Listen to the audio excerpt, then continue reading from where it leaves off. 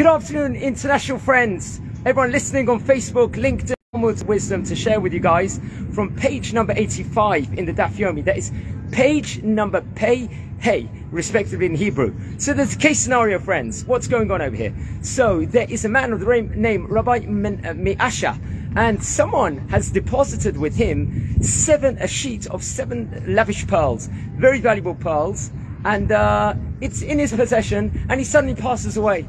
And the children, his inheritors, see this and they claim, look, this is ours. It was left with our father. It's in his possession. It's ours. However, no, the original lender, the person that gave it to him in his deposit, came and said, no, these are mine. And this man was able to describe exactly what the items were, the pearls were, and fittingly. So he took the case to a rabbi of the name Rabbi Ami, respectively in the Talmud, and Rabbi Ami said, no, it's going to go to the lenders originally, the person that deposited it to Rabbi Measha. It's not going to go to the children. It's going to go to them. Why is this? Because there are 2 reasons. He was able to describe exactly what the items look like, gave a fitting description. Another reason is that he knew that Rabbi Measha wasn't a man of means. He wasn't a man that would have these 7 pearls. He knew very well. So because of those 2 reasons, that he was able to distinguish and was able to judge that it's going to go to the original owners. And the Gemara brings 2 similar cases to this